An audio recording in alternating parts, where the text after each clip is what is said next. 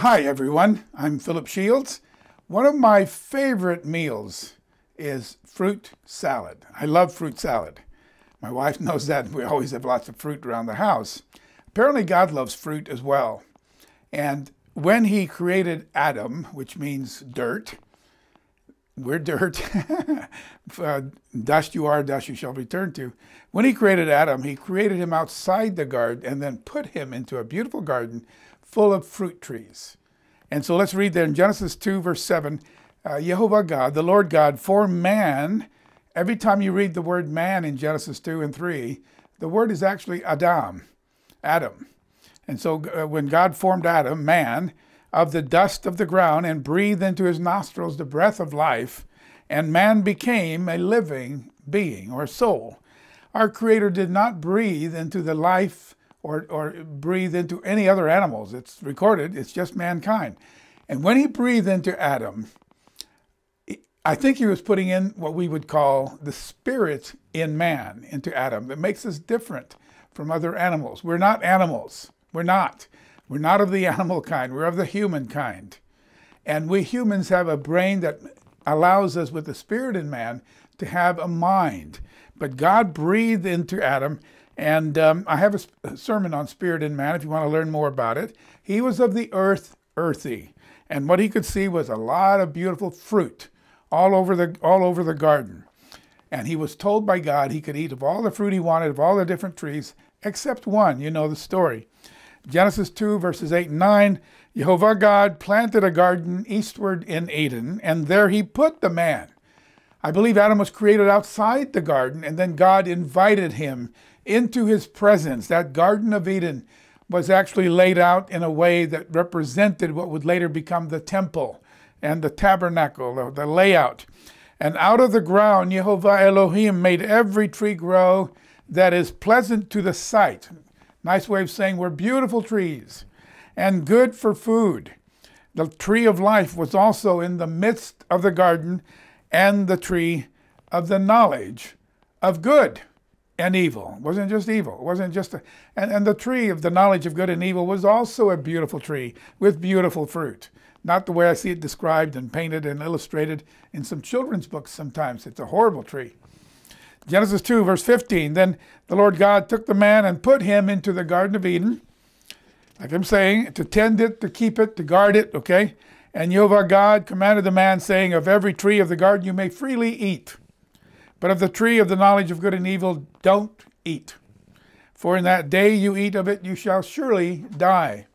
And a day with God is as 1,000 years, and Adam lived to be about 930 or so, if I remember right. You know the rest of the story. They failed. Eve explained to the serpent, got into a discussion with her worst enemy, that they could eat the fruit of the trees except one. And he questioned that, made her question God. And Adam didn't stop her. Adam didn't be the leader he was supposed to be. He was the one who was given all the instructions. Eve hadn't been created yet when God spoke to Adam. If you go back and read the story, he should have said, Eve, we're not talking to that, whatever that is. And you, whoever you are, get out of here. I've been assigned to keep, guard, and protect this garden. Get out. Yehovah, God, Elohim, I need your help. Someone's here. That's what he should have done. He should have pulled Eve away. So you've all heard about God's Holy Spirit and of the fruit of the Spirit. I just want to introduce you where fruit is first introduced in Genesis 1 and 2 and 3. And I want to focus on that fruit, the fruit of the Spirit, of that Spirit, and why it's so important to bear fruit and how it comes about. On the day of Pentecost, I've been told for years and years means count 50. It means 50. It does not mean count 50. I've studied it carefully. It's 50. And because it was 50 days from the weekly Sabbath that falls in the days of unleavened bread after the Passover, from that Sabbath, you count 50 days. That brings you to Pentecost, which will always be on the first day of the week. This holy day is also called Feast of First Fruits. It's called 50, Pentecost. It's called Feast of First Fruits, referring to the first early harvest of wheat. We believers are the first fruits of God, according to James 1:18. So this holy day, probably as much as any, refers to God working with us as first fruits. It's also called the Feast of Weeks, or in Hebrew, Shavuot, which means weeks. And again, there were 7 weeks of Sabbath plus a day, so the true Pentecost will always land on a Sunday, or first day of the week, as I prefer to say, for they were to count to the day after the Sabbath, as Leviticus 23 says. Now, on Pentecost, the Holy Spirit came. Without the Holy Spirit, there is no begettal into the family of God. Without the Holy Spirit, you have no seed of God, as mentioned in 1 Peter. The divine nature. Without the Holy Spirit, you can't understand Holy Scripture. Without the Holy Spirit, you have no power and strength and ability to really obey God properly. Neither can we be led by God without it. I have a sermon you might be interested in called 22 Things the Holy Spirit Does. I was very tired when I recorded that, but I think the information is solid. Just type in the search bar 22 things and it will pop up. We should talk more often about God's Spirit. The early church, we read about them. They were filled with the Spirit. How many times have we discussed among ourselves? Some of you say Spirit-filled meeting or Spirit-filled preaching or Spirit-filled congregation, but I don't hear it very often. So in the early church, it does say they were filled with the Holy Spirit. So in between Passover and Pentecost, Yeshua, Jesus, was telling his disciples certain things in Acts 1, verses 4 and 5, and verse 8, which we'll read. Acts 1, verses 4 and 5, and being assembled together with them, this is after he was resurrected, he commanded them not to depart from Jerusalem, but to wait for the promise of the Father, which, he said, you've heard from me, for John truly baptized with water, you're going to be immersed.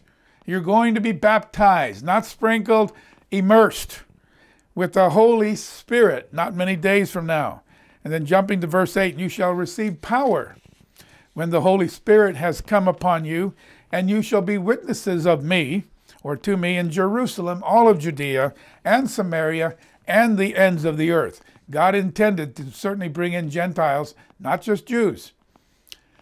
So, what happened on Pentecost? A few verses later, Acts 2, verses 1 to 4. When the day of Pentecost, the day of 50, had fully come, they were all with one accord. They were all united. They were all speaking the same thing. They were working together. They were all in one accord in one place. And suddenly there came a sound from heaven as of a rushing mighty wind, almost maybe like a tornado kind of a sound. It filled the whole house. They weren't outside, they were in a house. It filled the whole house where they were sitting. And then there appeared to them divided tongues as of fire, and one sat upon each of them. Not just the 12 apostles, upon each of them. There were 120 here this day. And they were all filled. Again, not just the apostles, as some preach. No, they were all filled with the Holy Spirit and began to speak with other tongues as the Spirit gave them utterance. I have a sermon on speaking in tongues. This is not the sermon for it. I'm talking about the fruit of the Spirit here. They were all acting united, unified. They were one. And being one, they were filled with the Holy Spirit. It's often used to describe the people of God in the early church. And as I'm talking about this, let's just post a whole bunch of those places where it talks about the church being filled with the Holy Spirit. God's Spirit bears fruit.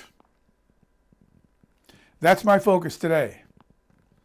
Man's nature produces works of the flesh. And the fruit or works of our flesh is pretty ugly stuff. But the fruit of God's Spirit actually describes God. And he wants us looking and being and more like him more and more each day. Let's turn to Galatians 5 now. Galatians 5 verses 16 to 26. Galatians 5 verses 16 to 26. Paul says, I say then walk in the Spirit, and you shall not fulfill the lust of the flesh. I want you to remember that verse because we're talking about how we're going to receive the fruit of the Spirit. And he says one way, he voices it or words it this way, walk in the Spirit. Be close enough that You can feel God's Spirit with you and in you, and you shall not fulfill the lust of the flesh. It means you got to listen to it too. If God's Spirit is saying, don't go in there, don't turn that channel on, don't watch that stuff, don't, those people are not good for you, I'll move over here instead. Walking in the Spirit means you're following the lead also of the Holy Spirit. And you're asking God to lead you. For the flesh lusts or works against the Spirit, and the Spirit against the flesh, and these are contrary to one another, so you don't end up doing the things you wish. So though God has given us a new nature, we still have the old nature as well. We still have the evil heart, the carnal heart that is not very friendly to God, but we also have a new heart from God. We have a new nature. These are in constant war. Verse 18, but if you're led by the Spirit, you're not under the law. And now the works of the flesh are evident. If you see people doing these things, they're doing the works of the flesh. Adultery, fornication, that's sex after marriage, adultery, fornication, sex outside of marriage, before you're married, uncleanness, immorality, basically, lewdness, debauchery, lustful pleasures, as other translations say, idolatry, sorcery, hatred, contention, strife in the group that you have there, jealousies, outbursts of wrath or rage. You have rage fits going on, selfish ambitions, dissensions and divisions, heresies, wrong doctrine being taught. Verse 21, envy, murders, selfish ambitions. I said that, right? Verse 21, envy, murders, drunkenness, revelries, wild parties, orgies, things like that. I just got to grab something here. And the like, of which I told you beforehand, and just as I told you in times past, that those who practice such things, if you're practicing these things, it doesn't mean stumbling once in a while in something that's ungodly. We all do that. But if you're practicing such things, doing these things as a way of life, you will not inherit the kingdom of God. And as we walk in the Spirit, we won't be doing these things at all. We'll be cutting them out. So the works of the flesh, our carnal natures, are attitudes that lead to sin. But the fruit of the Spirit is, I want you to notice, it doesn't say, everybody talks, not everybody, but so many talk about the fruits of the Spirit are, that's not it at all. The fruit, singular, the fruit of the Spirit is, again, because it's singular. You can say fruit meaning plural. I understand that. You can say, I'm going to go into town and buy a whole bunch of fruit, meaning a lot of fruits or fruit. So it can be either one, but here it says is. The fruit of the Spirit is. I'm going to talk about how that is singular. Love, joy, peace, long-suffering, which means really good patience, kindness, goodness, just good people, faithfulness, gentleness. Something I've been working on, or I shouldn't say working on, I'm trying to ask God to release these things more and more into my body, my life. Self-control. Against such there's no law. You're not going to have a law against someone having a peaceful nature and being in self-control. And those who are Christ have crucified the flesh with its passions and desires. And if we live in the Spirit, let us also walk in the Spirit. Let us not become conceited, provoking one another, envying one another. So notice a couple of things. The good fruit of God is the fruit of the Spirit. God's Spirit. The fruit of the Spirit is not the fruit of Philip Shields or whatever your name is. The fruit of the Spirit is the fruit of the Spirit. It's the fruit of God's Spirit working in you. And it's not the fruits are, but the fruit is. It's singular. There are 9 attributes to the fruit of God, the fruit of God's nature, the fruit of God's Spirit. And we find out several times in the Bible that God is love. Now love, it's kind of like the all-encompassing fruit. And if you have love, you're going to have joy and peace. You're going to have long-suffering and gentleness and kindness and goodness and all of them. It's one fruit. I could hold up an apple, which I brought one now, but on this apple, you have a stem. We have the stem of an apple. We have the skin of an apple.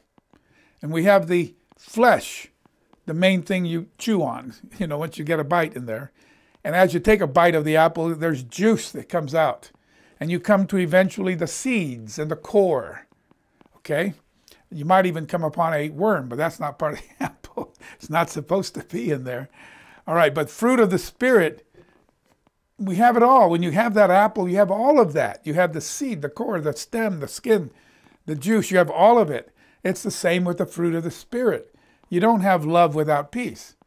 You don't have long-suffering without self-control, not with God's nature. The fruit of the Spirit is God's nature. It describes God.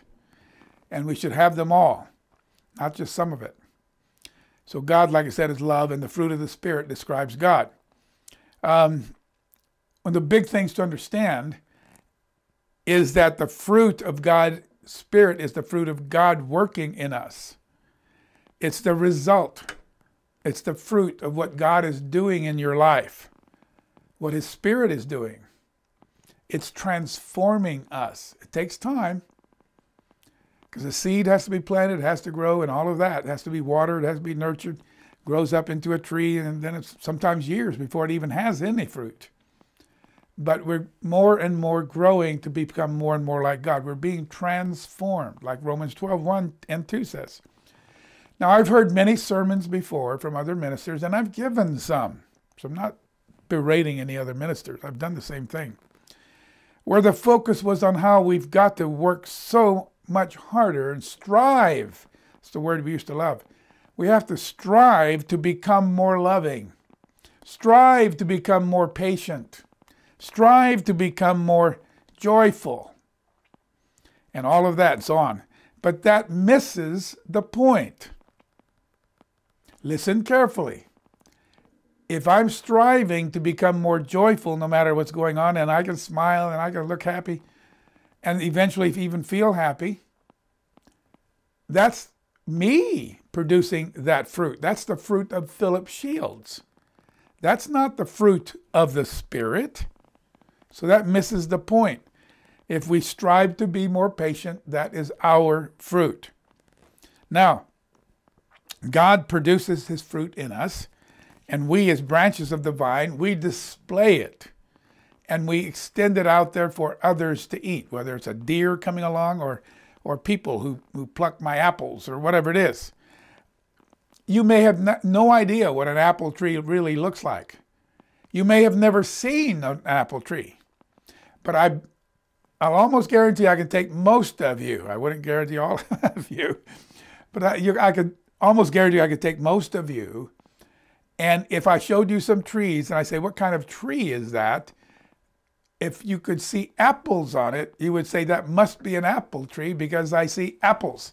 And that one over there must be a pear tree because I see pears on it. You see what I'm saying? So a fruit tree bears the evidence of its nature, of its kind. The way we recognize an apple tree is that tree over there with apples on it. The same thing with the children of God. It's a very, very important point. The fruit eventually comes to the branches, shared with others. The fruit doesn't eat itself. The tree may eat of some of the decaying apples that fall down and become part of the soil and all that. But typically, fruit is for others, okay? Now, the fruit also just shows up on the branches. I don't have to go to the food store and buy a bunch of apples and glue them on or wrap them onto the branches. No, I just wait, and in its time, in its season, especially if it's getting enough water and sunlight, a tree planted by the rivers of water will produce fruit in its season. We hear that in in Psalm chapter 1. The fruit, in other words, are just a natural result of that close union with the tree, the vine, whatever it is. So we aren't the ones producing the fruit. I want to really make sure that's really clear. The vine, the tree does that. We hold the truth. The fruit. We hold it out there. And so the fruit of the Spirit is the result of God living his nature in us. The fruit of the Spirit, just like you identify an apple tree by the apples, identifies who God's people are. Boy, that person is just full of God's love and nature and joyful and peaceful. And, I'm not there yet, but I'm hoping I'm growing to be there more and more. Anyway, fruit is for others. I said all that. The apple tree will display the fruit from the inside out. They come from within, not from outside being tacked on, okay? It's not like a Christmas tree, those pagan Christmas trees, that someone from the outside has to adorn, put something on it by someone else's work, okay? Fruit trees aren't like that. No one's putting stuff on it. It comes from within. Important you grasp that and get that in your notes or something, because it's going to play out here. The fruit's not the result of your hard work or the hard work of the branch. It's the result of the vine and the tree or whatever, and its roots and the chlorophyll in the leaves and the sunshine and all of that. Then in season the fruit develops. I hope you got that. So I don't want to talk about how we have to work on producing more love, more joy, more peace. We have to work on more patience. A lot of you think I should be talking about that. No, no, no. That would be my work. I've got to make sure you get that. That's totally wrong-headed. We have a part to play, but not that. We don't work on being more kind, okay? We work on something else, as you'll see. Now, fruit from a tree begins with a seed. Remember, Paul says, I planted, in 1 Corinthians 3, verses 4 and 5, I planted, Apollos watered, and God made the fruit. God gave the increase. So ministers can help plant seed. Others can come along and water it, give sermons and things that develop it. But over time, it takes a long time. And God produces the fruit, and he is the one glorified. And so when you're first baptized, we often wonder, well, where's that fruit of God's Spirit? Well, if the seed of God's nature has just been planted in you, it's going to take a while, okay? So be patient with that. There's even a verse that's talking about producing fruit with patience, as I'll show you later. And remember what it says in Galatians 5:16, that if you walk in the Spirit, you won't be fulfilling the lusts of the flesh.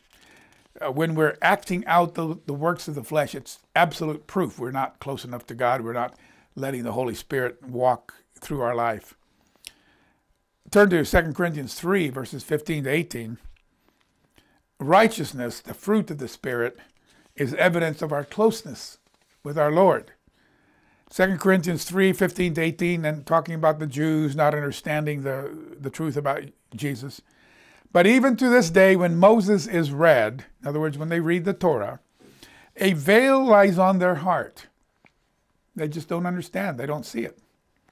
Nevertheless, when one turns to the Lord, the veil is taken away. Now the Lord, get this, verse 17, now the Lord is the Spirit. The Lord is the Spirit. And where the Spirit of the Lord is, there is liberty. He says very clearly, this Holy Spirit we're talking about, it's actually God working through his nature, through a spirit, a Holy Spirit. There are lots of spirits. There's angelic spirits, there's the 7 spirits, there's different things, but there's only one Holy Spirit. Verse 18. I think that's in Ephesians 4 or something like that, or maybe 5, where it talks about one body, one spirit, and so on. But we all, with unveiled face, beholding as in a mirror the glory of the Lord, are being transformed. See, that's the whole point. By the fruit of the Spirit, by God's presence in us, we are being transformed into the same image. We're going to look more and more like Jesus. From glory to glory, just as by the Spirit of the Lord. So the Lord is the Spirit. We're being transformed by the Spirit of the Lord. I want you to remember that sequence. Now, let's talk about God's Spirit. What is God's Spirit that's producing its fruit? I just read 2 Corinthians 3:17. The Lord is the Spirit. It's not a third party, a third member of a trinity, all co-equal. They're not co-equal. How many times does, even Paul tells us, isn't it in 1 Corinthians 11, verse 2 or 3, somewhere in there, that the head of man is Christ and the head of Christ is God. And then in 1 Corinthians 15, how when it's all said and done, Yeshua, Christ himself, will bow down. He will bow down. And for God is over all, it says. They're not equal. They're not co-equal. And there's God and there's Jesus. And the Holy Spirit from God the Father impregnated Mary. So who would be the father of Jesus? We would normally say, well, by that measure, it must be the Holy Spirit. No, it's God the Father, using the Holy Spirit, using his nature and all of that. Anyway, it's the fruit of the Spirit we're talking about. The fruit of the Spirit, really, I'm going to show you a lot of evidence now, is really the fruit of Jesus Christ, or even our Father, who sends out his Spirit, working mightily in us. It's the fruit of God in us. We're being transformed, 2 Corinthians 3:18. So who and what abides in us? Does God himself abide in us, or is it the Holy Spirit, or is it both? Okay, John 14:23, Jesus answered and said to them, if anyone loves me, he will keep my word, and my Father will love him. My Father, not just the Father. My Father will love him, and we will come to him and make our home with him. We will abide in you. Go back and read in 1 John 4, 1 John 5. It talks about how God abides in us and how we abide. We make our dwelling in God. It's a two-way street here. But he says, I will and my Father will come live inside of you. That's what he's saying right here in John 14:23. We'll keep it up there on the screen. Let it really sink in. Well, which is it that comes to dwell in us? God's Spirit or Jesus or God the Father? It's actually God the Father and Jesus who come and live in us, but they do it through the Holy Spirit. You'll see that more and more. When Yeshua said, or Jesus said, he would not leave them alone, but send the Comforter, other translations say helper or counselor, that was the essence of God. That Comforter, essence, the helper, the counselor was God's Spirit. The Greek word there for counselor, helper, that I'm going to read some verses on it shortly, is parakletos. Parakletos, meaning the ships that came alongside another ship that was in trouble, and they would try to put the fire out or help get it started again, or fix a broken mainsail or whatever. Or they'd bring sick people on board. They would be there to come alongside something that needed help, someone needing help. You should be a parakletos. And as best as I understand it, the Holy Spirit is a total and absolute very essence of God. It's not a separate being. It's not three in one, all co-equal, like I've said. And the Holy Spirit is how God will communicate with us. So when you read verses that says the Holy Spirit said, separate Barnabas and Saul, I have work for them to do. Or if the Holy Spirit says, I want you to go into this part of Asia and stay out of that part of Asia, that's God saying those things. But he's saying it through his nature that is so filling to Paul and others that is what they saw and heard. John 14, verses 15 to 18. God is the one speaking through his Spirit. John 14, 15 and 18 to 18. If you love me, keep my commandments. And I'll pray the Father, and he will give you another helper. The same word, parakletos, that he may abide with you forever, the Spirit of truth. Okay, and then in verse 18, he says, 17, the Spirit of truth, whom the world cannot receive, neither sees him nor knows him, but you know him, for he dwells with you and shall be in you. Verse 18, I will not leave you orphans. He just said the helper is going to come. Now here he says, I will come to you.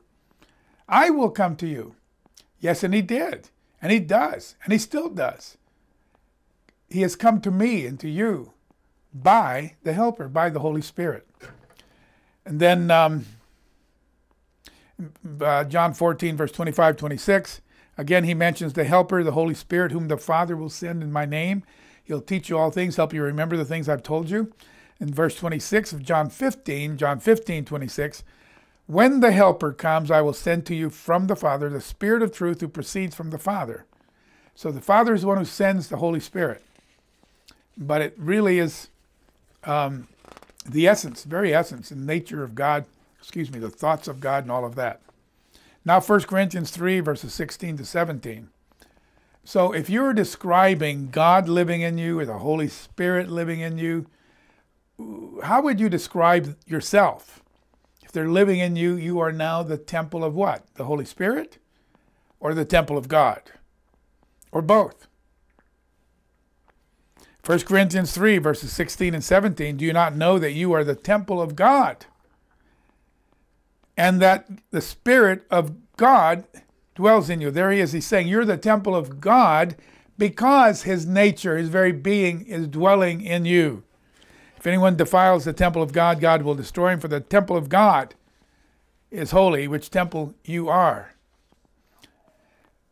2 Corinthians 6:16, I'm trying to make the point that when it talks about the fruit of the Spirit, we're really talking about the fruit of God in us. 2 Corinthians 6:16, what agreement has the temple of God with idols? For you are the temple of the living God. As God has said, I will dwell in them, and I will dwell in them. Yeah, you have the Holy Spirit, but God is saying, I will dwell in them. Again, by the Holy Spirit. It is God's power and essence and nature and his thoughts and his ability to communicate with you. It's much, much more than just power. But it's not a third element of the Trinity. It just is not. I will dwell in them and walk among them, and I will be their God, and so on. Now, 1 Corinthians 6:19, on the other hand, 1 Corinthians 6:19 says, yes, of course, you are the temple of God, but now you can also say you are the temple of God's Spirit. 1 Corinthians 6:19, do you not know your body is the temple of the Holy Spirit? There's no contradiction. You're the temple of God. And because God works through his Spirit, and he's putting that in all of us, and God and Jesus live inside of us, we're now the temple of the Holy Spirit, as well as the temple of God. We're both. There's no contradiction. There's no contradiction. So the fruit of the Spirit is really the fruit of God living mightily in you and me. It's the evidence. So that's why we have to get that straight so we understand when we talk about fruit of the Spirit. Now let's kick it up a few notches. In Matthew 7, Jesus warns the disciples against false teachers. False teachers who come in sheep's clothing. Not false teachers who come in shepherd's clothing. They come as one of the sheep. They look like sheep. They talk like sheep. But they're like ravenous wolves. Matthew 7, verses 15 to 20. Beware of false prophets who come to you in sheep's clothing, but inwardly they are ravenous wolves. You will know them by their fruits. Do men gather grapes from thorn bushes? Of course not, he says. Or figs from thistles? No, he says, even so every good tree bears good fruit, but a bad tree bears bad fruit. A good tree cannot bear bad fruit, nor can a bad tree bear good fruit. Every tree that doesn't bear good fruit is cut down and thrown into the fire. Therefore, by their fruits, you will know them. This is not talking about the fruit of the Spirit. This is talking about the fruit of our lives, fruits of our lives. I'm going to say some things now about thistles and thorn bushes that I haven't said before, but I really believe they apply to God and God's Spirit. In Romans 3, we're told there's none good, no, not one. No one. By God's standard of being perfect, we've all sinned. Most of us have sinned a lot. Some have sinned more than others. But by that standard, yeah, there are some people who live better lives than others. I know that. And are more helpful than others. But as far as good by God's standard, there's no one good, no, not one. And that's told us in Romans 3. I can't remember the verses, but I think verse 10, 11, 12, somewhere in there. I believe Jesus, Yeshua, is saying the same thing when he talked about thorn bushes and thistles that we learned about during the days of unleavened bread. Once you have a loaf of bread, piece of bread, whatever you have, a leavened cracker or whatever, you cannot take the leaven out of it. You just simply can't take the leaven out of already leavened bread. We have to start over. We have to chuck that bread. And then we have to bring from the outside bread that's never known leaven. That can't be us because we still are leavened in the sense that even when the 2 loaves of Pentecost are raised up to God, they are leavened loaves. Now a leavened loaf is done sinning. A leavened loaf is done leavening. Can't leaven anything else once it's baked and all that, right? Except for maybe sourdough. I think that can do anyway. So you bring in new bread that has never been leavened. The unleavened bread is not you, because we still all sin. We're not trying to show that that new leavened bread shows the new us, living sinlessly before we've even received the Holy Spirit, which comes on Pentecost 50 days later. No, that's not the meaning of unleavened bread. And the same thing about these thistles here, I'm going to say. Meaning of unleavened bread is that it pictures Christ, who's never ever sinned. He's never been leavened. We're picturing eating him and taking him inside of us. If you eat of my flesh, you have life indeed, and so on. Okay, and so even like I said, the 2 wave loaves on Pentecost, they're called the first fruits. That refers to us. They're leavened. Not one good. Romans 3, verses 10 to 12.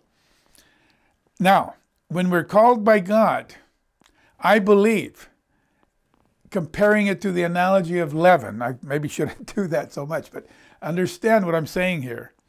We're all, when God calls us, all of us, none of us are good trees. All of us are sinners. All of us are thistle bushes and thorn bushes. All of us. We beg God to replace us with his new seed. Peter talks about having his seed and that we can become begotten or born again. This is the same thing in the Hebrew. In the Greek, born, begotten, it's all the same thing, really. You know, we try to define, we're already children of God. 1 John 3, now we're the children of God, okay? 1 John 3, verse 1. Whether you're born as a spirit being yet or not, you are already children of God. So don't get into that argument about begotten and born and all that.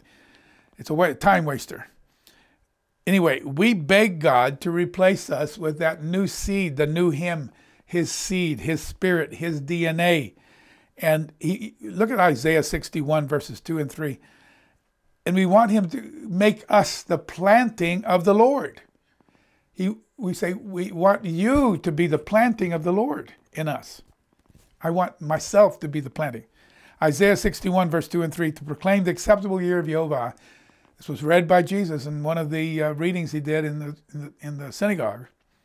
And the day of vengeance of our God, to comfort all who mourn, to console those who mourn in Zion, to give them beauty for ashes, oil of joy for mourning, the garment of praise for the spirit of heaviness.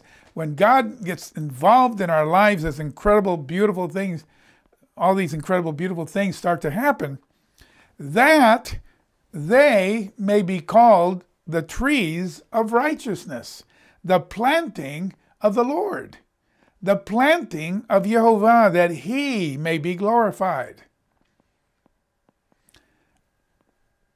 So the way we become a good tree is, first of all, just ask God to rip out the thistles in my life. Rip out the thorn bushes in my life. Plant in me the planting of the Lord, the trees of righteousness, the planting of Jehovah, that you may be glorified, O God. Come and live in me, be in me, live in me, speak in me. May I not be a thistle anymore, a thorn bush anymore. So we become a good tree bearing good fruit by what I've just said there. God provides the fruit of himself, the fruit of his spirit. I think a verse that is so misused by so many in the Church of God groups, the Hebrew Roots groups, Messianic groups. Philippians 2:12. Yeah, well, Philip, you know what? You got to work out your own salvation with fear and trembling, no less. You got to work out your own salvation. I am not my Savior. Neither are you your Savior. You're certainly not mine. You and I have the same Savior, and it's Yeshua. So what does this mean? Everybody reads Philippians 2:12, but then they don't read the next verse. Start in 12 again. Therefore, my beloved, as you've always obeyed, now in my presence, not in my presence only, but now much more in my absence, work out your own salvation. Prove it. Work it out. Show it that you really are being saved with fear and trembling. Take it seriously, he's saying.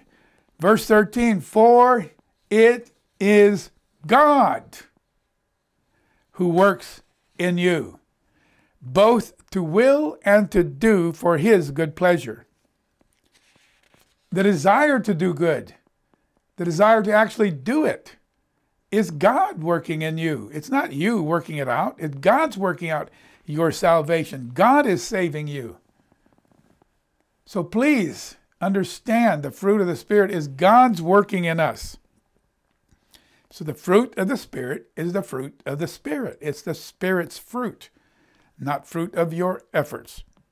I referred earlier, 1 Corinthians 3, 5-7. Let's post it up again. That Paul says, I planted, Apollos watered. Verse 6, God gave the fruit. God gave the increase. So the planter and the waterer, they're nobody, but all the glory goes to God, he says. Acknowledge if your good tree has become dormant, non-productive. It's very dangerous. Ask God to help bring it back to life, help bring you back to life, to help you stop the things that are making the fruit be choked. So you see, as Paul explained in Galatians 5 that we read earlier, we still have the nature, the false works of the flesh. We still have that nature fighting God's nature. But as I read earlier in Galatians 5:16, I say then, walk in the Spirit, and you won't fulfill the lust of the flesh. Okay? And because of not walking in the Spirit, you end up not doing the things you want to do. So what's the big key on how? I've been kind of saying it already, but how do we produce and show and display? How is the fruit of God's Spirit shown in our lives? Be turning to John 15. Most of John 15 is all about the how this happens. There's a winery or vineyard near us called Lake Ridge Winery or Vineyard, whatever it's called there. And we've also visited some in Napa Valley, California. And our webmaster, who does such a great job for all of you, and his wife, Brandy, they took some pictures and all of vineyards in LJ, is that whatever that is. I'm going to read right through John 15, verses 1 to 5, and then verse 8, and then verse 16. And then we'll come back, and at that time we'll see more pictures. Jesus is going to talk about branches that have no fruit, branches that have some fruit, branches that then start bearing more fruit, and then some that are much fruit, and then some that have fruit that doesn't spoil or doesn't get ruined, fruit that remains. John 15, verse 1 to 5, I am the true vine, my Father is the vine dresser. He's the gardener. Every branch in me that does not bear fruit, he takes away. And every branch, I'm going to come back to that because there's a lot about that, and every branch that bears fruit, he prunes so that it bears more. You are already clean because of the word which I've spoken to you. Abide in me. Now notice how many abides are going to come up. Abide means, it's similar to the word abode. Make me your dwelling place. Dwell in me. Stick to me. Soak me into your life. Abide in me, and I in you, as the branch cannot. We're the branches. We just read that. In verse 5, I'm the vine, you're the branches. But anyway, as the branch cannot bear fruit of itself, unless it abides, dwells in, stuck to, clings to, is part of that vine. That's what abide means. You're part of it. Neither can you unless you abide, live, dwell, get stuck to me. I'm that vine, you are the branches. He who abides in me dwells in me, and I in him bears much fruit. Therein is the whole secret. For without me you can do nothing. Are you abiding in Christ? Some of you don't even pray every day, not even one time. You're hardly abiding if that's the case. And abiding is much more than just praying when you first get up or praying when you go to bed. Abiding means you're aware of his presence. You're walking in the Spirit. You're soaking in Yeshua all day long. You're making contact to Abba in heaven, our Father, our dear Daddy. Many, many times, no matter what you're doing, you just, even just a few seconds, and just in a whispered prayer or just in your mind, Father in heaven, I need help with this next decision I have to make, or this person I'm about to see. May your glory shine in this meeting. And you're abiding when you do that. But if you never bring up God, talk about God, think about God, talk to God. I don't mean texting God. Many of you would text God. No, talk to him. Okay, if you abide in me, you bear much fruit. Verse 5. Without me, you can't do very much. You can't do anything. Verse 8, by this my Father is glorified, that you bear much fruit, so you will be my disciples. Verse 8, Father wants a lot of fruit, much fruit. Verse 16, you didn't choose me, I chose you and appointed you that you should go and bear fruit. Notice how many times he's talking about fruit and abiding, that your fruit should remain, that you keep producing it, doesn't run out, that whatever you ask the Father in my name, he may give you. Now let's go back. Verse 1, I am the vine, you are the branches. Father's the gardener who takes care of it all. He's the one who prunes and works with each of us. But the one we're supposed to stick to is Jesus, is Yeshua. Yeshua means Savior. Jesus does too, I guess. It's the English version of the Greek Jesus. Verse 2 is very interestingly worded. I hadn't seen some of this before. Verse 2, let's read what it says. Every branch in me that doesn't bear fruit, he takes away. Every branch in me. Now, you cannot be a branch in Jesus Christ without the Holy Spirit already. I want you to understand what I'm saying here. You cannot be in Jesus Christ without the Holy Spirit putting you there into him. Now, they don't bear fruit. He takes away, or removes, or cuts off, or whatever your translation says. But very interestingly, in my New King James, there's an asterisk right beside the words takes away. And it says, and when I click on the asterisk in my laptop, it says, or lifts up. Now, the English Standard Version also has an asterisk, and it has probably 3 or 4 paragraphs. If you have an English Standard Version Bible, or can look it up on the in a Bible Hub or something like that, the ESV. Let me come back to that again. Is it takes away, or is it lifts up? And this is something not bearing fruit at that moment, but it's a branch that's in me. Verse 2 says that. There are poles and support systems to keep the branches off the ground. In a well-tended vineyard, you won't see live branches on the ground. They want the branches off the ground. They want the branches out of the dirt. Those in the dirt get stepped on. Those in the dirt can't get much sunshine, blocked by everything above them. They become unfruitful. And we are the branches. God does not want us in the dirt.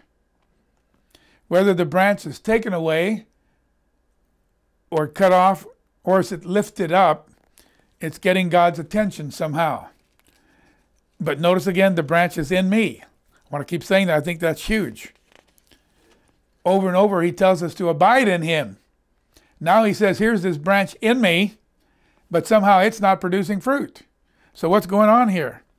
Nobody can be in Christ without the Holy Spirit baptizing you into the body of Christ. 1 Corinthians 12, verse 12 and 13.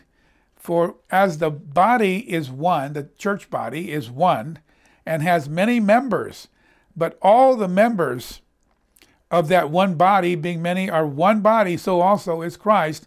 For by one Spirit we were all baptized into, the in me part.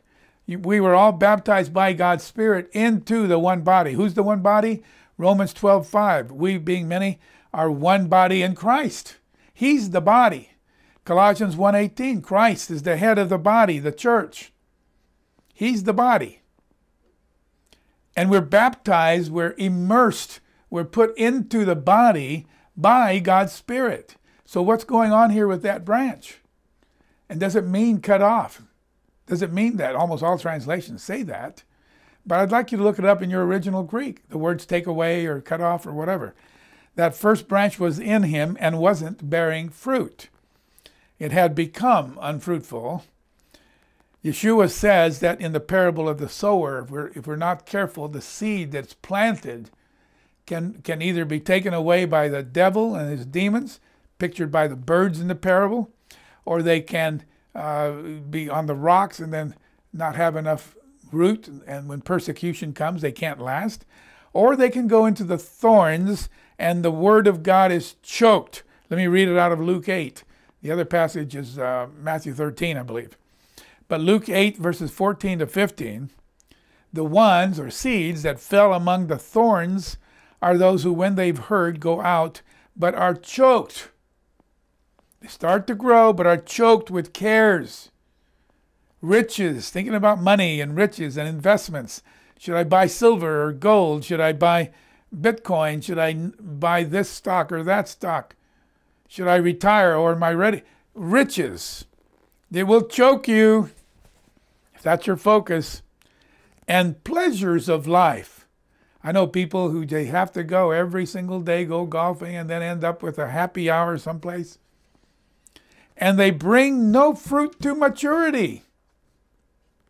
But the ones that fell on the good ground are those who, having heard the word with a noble and a good heart, keep it and bear fruit with patience. So it takes time to bear that fruit, but they're not giving up. They're not giving up. So it's clear in John 15:2 that this branch that Jesus says was in him is, depending on how you translate the next word, for taken away or removed. This branch is either taken away, and the word can also in the Greek, and often is translated in the Greek as lifted up. The Greek word is A-I-R-O. Let's post that, A-I-R-O, number 142, and it's translated almost universally in many translations, on this verse at least, as cut off, removed, or taken away. But the Greek word airo, if I'm pronouncing it right, is so often also translated lifted up or took up. So for example, it says in John that the people picked up, they lifted up some stones to stone Jesus. Same word, airo.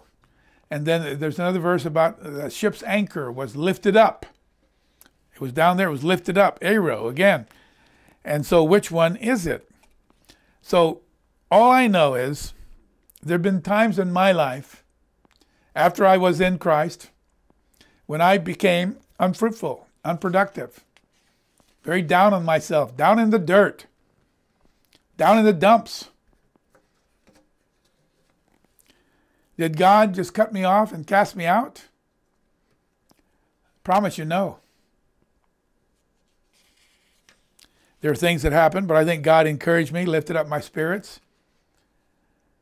Now, if I decide in moments like that to finally just give it up, throw it all away, and I reject God's Spirit, I'm not going to bear any fruit ever, ever. I don't want God's Spirit. At that point, I will be cut off.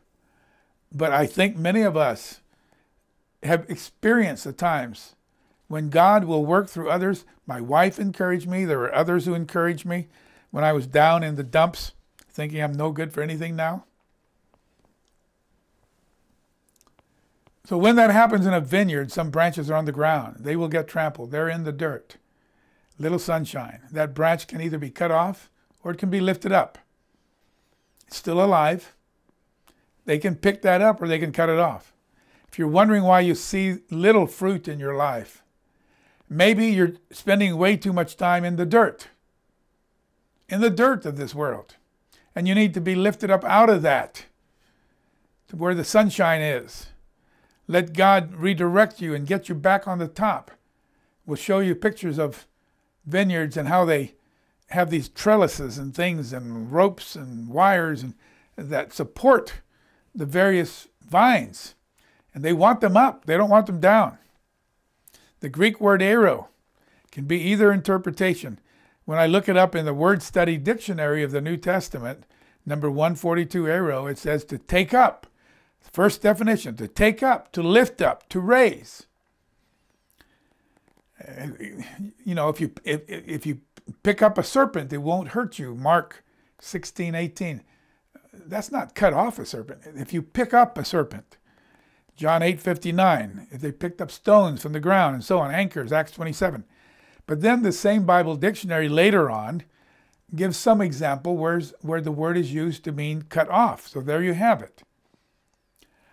I know my God is super patient. I know my God has covenanted with me that if I give you my Holy Spirit, Philip, what's your name? Jesus will finish what he started in you. I'm giving you my arabon, my earnest of my Holy Spirit. It's like an engagement ring, which is in Greece is arabona. We heard that. We saw that ourselves with our own eyes in Athens. God is covenanted that if you have started with me, I'm going to keep working with you. I might have to put you through trials and tests and things to wake you up. But I'm not just going to cut you off so quick. Please. Now, those of us who are producing some fruit, he will prune. Pruning is never probably feels good, but I pruned some of my flowers. I wish I'd taken some pictures to show you before and after. I can show you, like we have a hibiscus got hit by even here in Florida, got hit by what do you call it? Real cold temperatures, frost, and killed a lot of the plant and the flowers. I had to cut it down, but now it's blooming beautifully again. Now, sucker branches don't do any good. They're ugly. Those have to be cut off. They don't produce any fruit. Cut them off. But the biggest key to producing much fruit is going to be one word. And we've read it over and over in John 15. You know what the word is? Abide. Dwell in me. Stick to me like you've been glued on, tacked on. Hang out with me. Soak me in. I like to be intimate. Yeshua, Christ, is saying to us, you know you get the fruit of the womb, which is a child, right? It's another use of fruit. There's fruit of repentance. There's fruit of the womb and all that. But you can't have a fruit of the womb just by talking about it. You can't have the fruit of God's Spirit just by once in a while reading the Bible, once in a while talking to him. You have to soak him in. Walk in the Spirit and you won't fulfill the lust of the flesh. Soak him in. Have him with you all the time. Do I do that perfectly? No. No. Am I doing it better and better? There's some days I do it really well and the day goes so well. And there are days I don't do it well at all. Horrible days. And I'm much more prone to give in to temptation or do things I'm ashamed of or something in my life. The way I talk or see or react or whatever. So you know, to get the fruit of a womb, you can't just talk intimacy. You can't just talk to each other, talk about it. To produce that fruit of the womb, you have to have some intimacy. The Bible calls it getting to know his wife. And the Bible is very blunt. It talks about going into. This man went into whatever. And Isaac went into Rebekah, whatever. I'm not trying to, the Bible, those are Bible words. But fruit of the womb is only possible by intimate contact. The fruit of God's Spirit is intimate contact, okay? Not just talking about it. There has to be intimacy. I'll give you an example in Genesis 4, verses 1 and 2. Now, Adam knew his wife.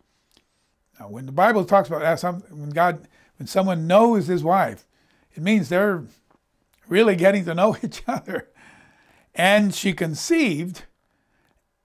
He was intimate with her, and she conceived and bore the fruit of the womb. And she conceived and bore Cain, and said, I've acquired a man from Jehovah, from the Lord. And then she bore again, this time his brother Abel. So that's my point. We have to be intimate to get that fruit coming. I think Cain and Abel very possibly were twins, by the way. If you read of all the other births, it always says the mother conceived and then bore. But here she conceived and bore Cain and then bore again. There's no conceived here the second time. So I'm thinking it's possible that Cain and Abel were twins. And she probably thought the older, the firstborn, they knew that there was going to be someone coming down there from their seed who would save the world. And she probably thought it was Cain. But it wasn't Cain.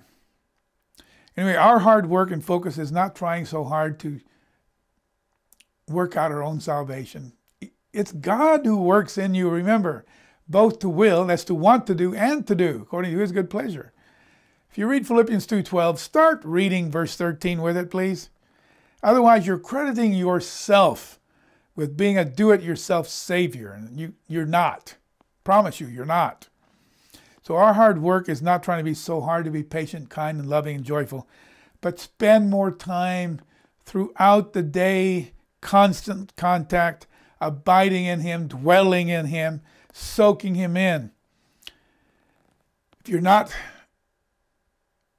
doing that, you cannot bear fruit. John 15:4, you cannot. You have to stay attached. Verse 15, again, 5, I'm the vine, you're the branches. He who abides dwells in me, and I in him.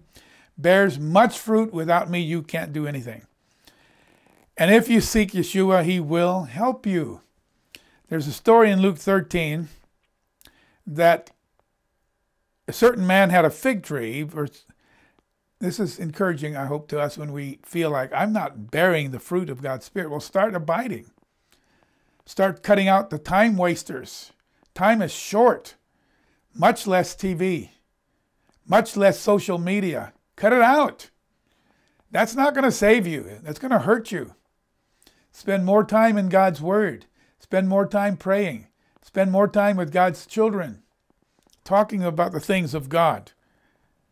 But if you're feeling you need to be more fruitful, this passage should encourage you. A certain man had a fig tree in his vineyard, and he came seeking fruit on it and found none. Maybe because he felt all alone there. All these vines, and I'm the only fig. I don't know. Then he said to the keeper of the vineyard, look, for 3 years I've coming down looking for fruit. I find none, not a single fig. Cut it down. Why is it taking up space here? Why is it encumbering up the soil, the ground? But this... The keeper, the gardener, said, sir, please let it alone one more year. Until let me dig around it, cultivate around it, fertilize it, work with it. And if it doesn't bear fruit after that, fine, we'll cut it down. This says if we're not bearing fruit, there are efforts being made to bring us back to life. Philippians 1:6, he will finish what he started in us. So what's eating up your time? What's distracting you? What's eating up all your time? Notice those things that do bear fruit. Bear it with patience. It will take time, and cut out time wasters. Remember, trees can take years to bear fruit. And the early fruits on any tree when it first starts, they're hard. They're not pretty. They're sour. They're not edible. So it takes a while to have that luscious fruit. Again, notice it's singular. The fruit of the Spirit is, not fruits of the Spirit are. You get one, you get them all. If God is in us, all of God's nature will be showing in us, not just a part of it. You won't have fits of rage and lust and anger and drunkenness and all of that and somehow have God's love. Let God flow in you. So God is love. God is joy. Okay, all of that. The evidence of the fruit of God's Spirit is the life that glorifies God, not ourselves. The fruit is internal. The fruit wants to bring glory to God, not ourselves. The fruit wants to show focus on God, not ourselves. People are impressed with you, point it back up to God every time. Now, one more thing I want to finish up here with. It's longer than I usually go, but It's important. Fruit of the Spirit is not the same as gifts of the Spirit. That's a whole different topic. Fruit of the Spirit is God's nature that we get from being directly connected deeply all day long, day and night with Christ. I'm saying, I wake up middle of the night, I pray. Right there in my bed. I don't even have to get out of bed. I'll just pray to God, pray to Jesus, pray to God the Father, talk to them.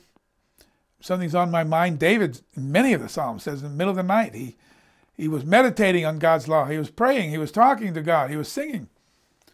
So day and night, as you wake up, just make constant contact for a few seconds with God. I like to listen to the Bible as I'm getting ready for bed. And then I'll play that chapter over and over and over again until I really know it. Then I'll go to the next chapter. Anyway, the fruit of the Spirit is simply describing God himself. The gifts of the Spirit, on the other hand, the gifts are things you never had before. God is gifting you with an ability to be able to serve him and the brethren. Gifts like wisdom, a kind of wisdom you didn't have. Knowledge, faith, and miracles. Now you can do miracles. That's a gift. Preaching or prophesying. Some people have real gifts of prophesying and preaching. Healing. Not every minister has gifts. I've had some people healed that I prayed for and many who were not. But the gifts of healing, generosity, speaking in other languages, tongues. So don't mix it up with God's fruit. But God's gifts are wonderful too. Anyway, the fruit is just staying attached to God, and then he will, in his time and his way, begin to show others that you are his child. Because just like that apple tree, I know it's an apple tree because I see apples. And when people see the fruit of God's nature in you, they will know you're a child of God. Father, we thank you. We dismiss now, and we just ask you to please pour out your Holy Spirit. Help us learn what it means to abide in you, that's the hard work we have to do. Abide in you, in Jesus Christ. Abide in you.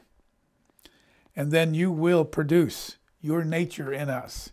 If you abide in me and I in you, then you will bear much fruit. Yeshua, that's what you said. So we take you at your word and help us to, in the time that's remaining in this life, really glorify you and show people that you are the true one living God and that you live in your children. We love you, Father. Thank you for all your blessings.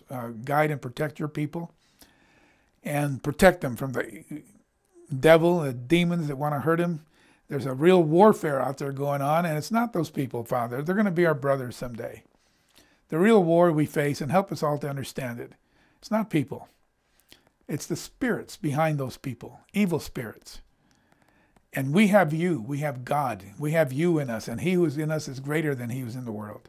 Thank you so much, dear Father. We commit this now to you, and we thank you for all your blessings in Jesus' name. Amen.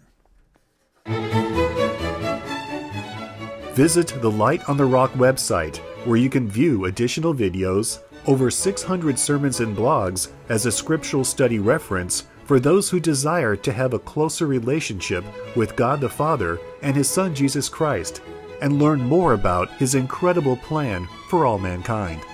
We are not a church, but a non-profit organization providing in-depth biblical studies free for all who would like to visit our site. The Light on the Rock Foundation also supports an orphanage in Kenya, providing financial resources to support their living costs and education. We never ask for money. However, any donations are greatly appreciated and will be used to support the Kenyan orphanage and our site. Thank you for visiting, and if you find the site beneficial to you and your family, please share with others.